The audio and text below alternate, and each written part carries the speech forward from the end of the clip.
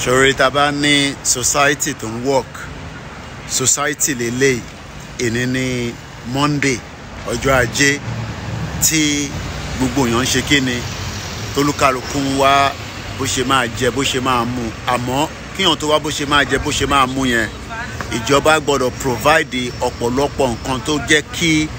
nǹkan lè work. Lákọ̀ọ́kọ́ security ìlú ó ṣe kókó, electricity ó ṣe kókó. Nígbẹ́lẹ̀ náà nínú ibi tí àwọn ọmọ Yorùbá tí ẹ̀ ń béèrè pé kí ló dé tá a ṣe fẹ́ dá dúró gẹ́gẹ́ bí orílẹ̀-èdè kan. Lákọ̀ọ́kọ́ tó bá rí gbogbo àwọn iléeṣẹ́ tó ń rí láti iléeṣẹ́ tó ń ta ọ̀dà àwọn ọ̀tẹ̀ produce ọ̀dà náà so gbogbo nǹkan à ń import ẹ̀ wọlé ni. Bẹ́ẹ̀ bá fẹ́ ra paint tẹ́ máa fi kun léyìn nísìn kí lẹ máa ṣe ẹ máa rà láti ìta. Now ṣó wá rí gbogbo àwọn iléeṣẹ́ tó ń wò yìí nísìn torí pé kò sí generator níta tó fi ń power ẹ̀ iléeṣẹ́ kan lélẹ́yìí tó ń ṣe kíni tó ń tajà eléyìí nísìn àwọn charity organization ni Mind Camden ní àdúgbò tàwa ṣòro eléyìí nísìn bábà ni ṣòro á rí bábà yìí nísìn àbórí ṣòro pé bábà ni Camden bábà kí ló lè ṣẹlẹ̀ ṣòro pé wọ́ọ̀ ní generator tó fi operate àwọn èèyàn dẹ̀ ń gẹrun nínú ilé ń bẹ̀ ṣòro pé bábà ni kí leléyìí àwọn èèyàn tó ń gbé nínú bíbà ilé leléyìí now store kan nìyẹn ṣorí church ṣorí pé wọ́n ti tilẹ̀kùn church ṣorí pé kò sẹ́yẹ kankan bẹ́ẹ̀ olúkálùkù ti lọ St. Michael Church making a family out of stranger kódà wọ́n máa ń ṣe legal services níjọ́ Wednesday fún ẹ̀yin tẹ́ bá ń gbé nílùú òyìnbó legal service wà látago 6:30 títí di aago 8:30 ìyẹn ní ọjọ́jọ́ Wednesday ṣé wá rí pé wọ́n ti tilẹ̀kùn bẹ̀ àwọn eléyìí spa lélẹ́yìí salon náà lélẹ́yìí tí wọ́n ti ń gẹrun ṣé wá rí gbogbo òkè ẹ̀ àwọn èèyàn ń gbé níbẹ̀ ni ṣé wá rí eléyìí nísìn eléyìí ò tí ì ṣí bí ó dẹ̀ ti ṣí ni kò tí ì ó dà ń pò ti ṣí tó bá fi gé kọ́kọ́rọ́ ó ti wà nulẹ̀ èèyàn ti wà ń bẹ̀ tó bá dẹ̀ fi tún bàtà ṣe ó fi gé kọ́kọ́rọ́ ntí aṣèwọ́n ní a fẹ́ gba Yorùbá nation kò ju pé a fẹ́ ìgbésí ayé tó rọrùn a fẹ́ ìgbésí ayé tí ìyà ń jẹ gbogbo ọmọ Yorùbá mọ́ a fẹ́ ṣòrélè náà nísìn gbogbo ẹ̀yin sisters wa tí ẹ̀yin náà fi ṣe salon oyè yín nísìn ẹ gbọ́dọ̀ ní support látọ̀dọ̀ ìjọba ẹ gbọ́dọ̀ ní iná tẹ́ fẹ́ fi operate gbogbo àwọn èèyàn sísí àwọn màmá sórí wọ́n máa ṣe irun wá ṣe kan náà àbọ̀rọ̀mọ̀ yẹn nísìn eléyìí ò tí ì ṣí eléyìí travel license ni. Now tí wọ́n bá wá ní ó fẹ́ kí a kúrò nínú Nàìjíríà yìí tó yẹ kó wá béèrè lọ́wọ́ rẹ̀ ni pé nígbà tó wá police station kan òun ló wà ní further down tí wọ́n bá wá ní ó fẹ́ gbogbo eléyìí ìbéèrè kan tó yẹ kó wá béèrè ni pé kí ló dé tó fẹ́ gbogbo eléyìí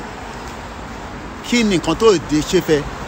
àbọ̀rọ̀mọ̀ yẹn nísìn àwa náà náà politician iṣẹ́ tó yẹ kó ṣe ṣùgbọ́n kan tí Rishi Sunak sọ kí ló sọ níbi ó ní my target is to win inflation àbọ̀rọ̀mọ̀ yẹn nísìn táwọn náà bá ń campaign but àwọn tọ̀dọ̀ tí yín wá máa campaign gbogbo campaign yẹn kò mú result kankan wá irọ́ ló ń bẹ níbẹ̀ láti 63 years kí ni àṣeyọrí Nàìjíríà sórí ambulance nìyẹn wọ́n lọ rescue èèyàn nìyẹn sórí ambulance òun ló ń lọ ní the other side yẹn tábà wá ní sórí London Zoo bọ́ọ̀sì yẹn ló máa gbé dé London Zoo ilé bọ́ọ̀sì 274 yìí Nàìjíríà tá à ń pè ní zoo ti bíbà ó níná ó lásìkò tó gbọ́dọ̀ fún àwọn tí wọ́n jẹ́ animal lóúnjẹ wọ́n gbọ́dọ̀ take care àwọn èèyàn tó wá ń sanwó wo zoo ní bíbà táwa bá wá ń sọ pé ká kúrò nínú Nàìjíríà ìdí kan pàtàkì ni pé number one a fẹ́ keep identity wa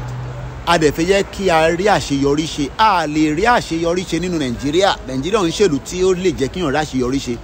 ìdí tí gbogbo èèyàn ṣe ń sá káàkiri ní gbogbo African country láti lọ wá another opportunity sórí bọ́ọ̀sì náà sórí pọ́kọ London Zoo sí lókè sórí pé London Zoo ni òun lọ́kọ̀ sí lókè yẹn rí pé driver yẹn ó juwọ́ sí mi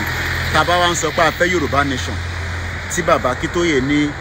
Yorùbá country ó sàn ju Nàìjíríà lọ Nigeria is dead and it is not going to work and these are all the reasons in the world that the Yoruba people are saying enough is enough. That is a church that church is closed, and that means that those that brought the religion knows that you have to go to work so that you can be able to survive. But to survive means that the government must provide certain things so that you will be able to go to work, and then you will be paid, you'll be taken care of. And those that cannot work, it is the responsibility of the government to put measures in place and protect and save them. And this is what is not happening in Nigeria, and it's not likely to happen anytime soon. My name is Olawale Koiki, a campaigner for the right to self-determination, and as we continue to use whatever means to enlighten and educate many of you, the question is, are you ready to free yourself from the bondage of Nigeria? If you're ready to free yourself, it is time that you support the dissolution of Nigeria. Koiki Media, bringing the war closer to your doorsteps.